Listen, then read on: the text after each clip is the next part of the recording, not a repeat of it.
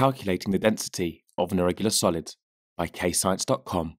This here is an irregular solid. You can't work out the volume of this solid by using the equation length times width times height. So I'm going to show you how to calculate the volume of this solid and then use the density equation to work out the density for this solid. So to work out the mass of this irregular shaped solid, you must put the solid onto a balance. So the mass of this solid is 30 grams or 0.03 kilograms. So we use the balance to measure the mass of this irregular shaped solid. But how do you work out the volume of this irregular shaped solid? So what you've got here is a Eureka can and a measuring cylinder.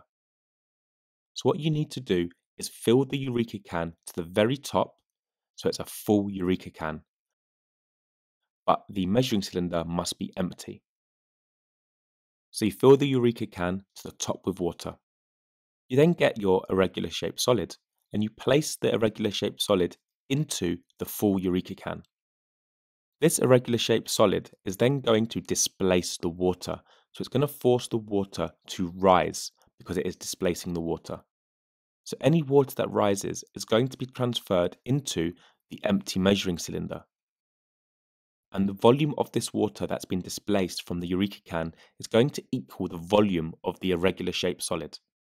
So remember, we've got the mass of the irregular shaped solid, which is 30 grams. And the measuring cylinder filled up with 10 centimeters cubed of water. So the mass of the irregular shaped solid was 30 grams. So 10 centimeters cubed of water was displaced from the full Eureka can into the measuring cylinder. And the volume of the irregular shaped solid is 10 centimeters cubed. So to work out the density of this irregular shaped solid, you recall the equation P equals m divided by v. Density equals mass divided by volume. So you can substitute in the numbers. 30 grams divided by 10 centimeters cubed gives you a density for this irregular shaped solid of 3 grams per centimeters cubed. So the density is 3 grams per centimeters cubed. It's question time. Attempt these questions to check your understanding.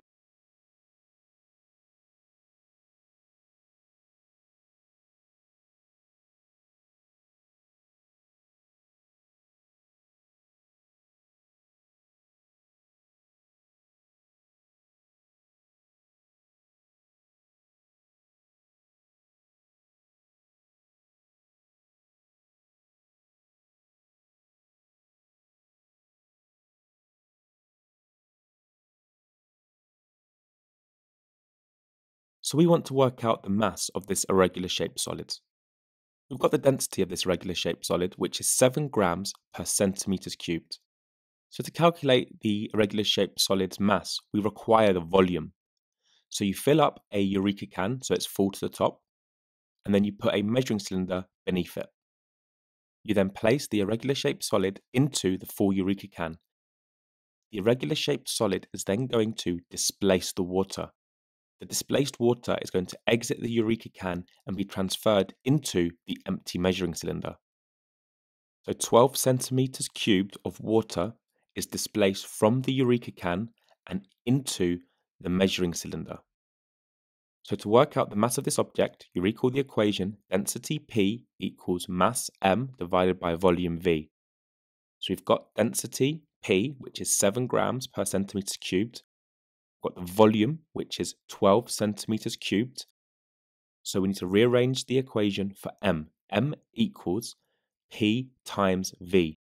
So you substitute in the numbers. Mass equals density, which is 7 grams per centimeters cubed, times by the volume, which is 12 centimeters cubed.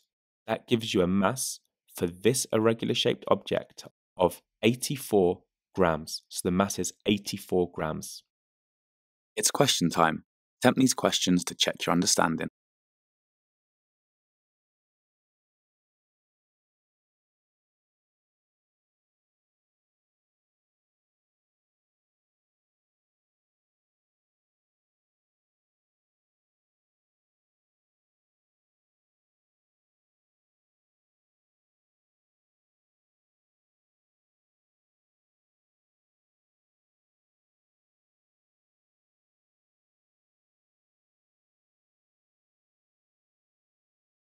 Press pause to practice using those key words.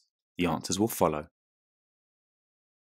Press pause to go through your answers and make any corrections to your mistakes. Press pause to answer the questions.